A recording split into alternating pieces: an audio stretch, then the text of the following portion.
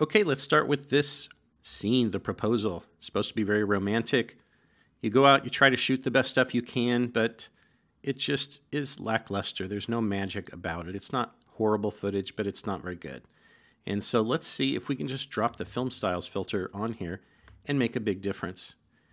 So we're just going to grab the filter and boom, instant romance. All right, we're done. Now let's take a look at some of the options. The film look, of course, is the S gamma curve. So we're getting more of a filmic contrast. Now, different footage is obviously shot at different exposure levels. And so that's why we put exposure sliders in these FilmStyles filters so you can make up for a high key or a low key shot. So we're going to just bring this up a little bit. And then there's a restore shadows slider, which allows you to very quickly bring in some detail back out of shadow areas. And so it's really quick to dial in the filter to your footage in terms of exposure. Then we've got saturation, which of course we can tweak here. Magic, which for a romantic shot should probably be a little bit higher. And that, of course, makes our film look even greater. So we'll bring up the shadows even more, bring out some more detail like in her hair. And then we've got a vignette here, and we can adjust the size of that. And you notice what that does is it just allows you to focus more on the subject and less in the periphery of the frame. We're going to make it not quite so dramatic. Sometimes a good technique is to overdo it and then underdo it and then split the difference. And that's a quick way to dial in a look. So let's do a before and after, because first, do no harm is the colorist's oath as well as the Hippocratic oath. And so romantic, what do you think? Which looks more magical?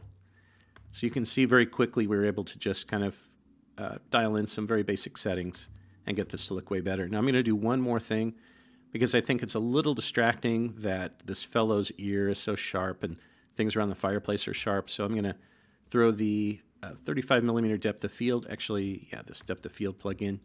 And you notice how this works is it turns everything pink that's going to be out of focus. So it allows you to very quickly dial in exactly what you want in focus. So we're just going to position this right over her head here and give it a little more height and a little more width and move it again. So again, we just want to focus in on her. Now we turn the tune checkbox off, and we don't want something extreme where everything's like way out of focus. That actually doesn't look that bad. We just want something very subtle, and if you turn it off, you can see that all we've done is add just a little bit of blur to the area away from her. And again, it's all about drawing the audience's eye towards your subject, featuring and highlighting your subject. But you still want him in there because you still want the relationship between them. So it's a nicely framed shot, but it just looks a lot better with these FilmStyles filters. Again, there's the before. There's with a little blur on the background, and there's with FilmStyles.